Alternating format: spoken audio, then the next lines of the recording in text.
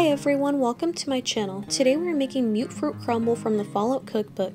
Start by preheating your oven at 375 degrees Fahrenheit.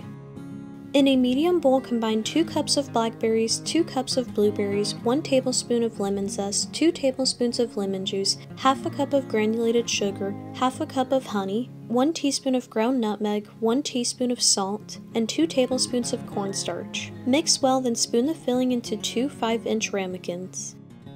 Now we're going to make the topping by combining a 1/4 cup of all-purpose flour, half a cup of rolled oats, a 1/4 cup of brown sugar, half a teaspoon of ground cloves, 1 teaspoon of ground coriander, 1 teaspoon of ground cinnamon, and half a teaspoon of salt.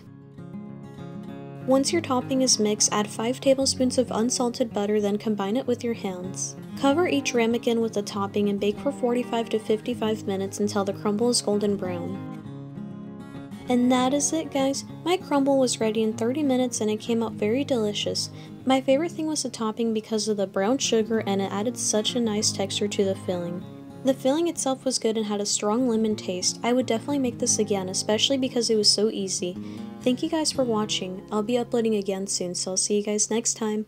Bye!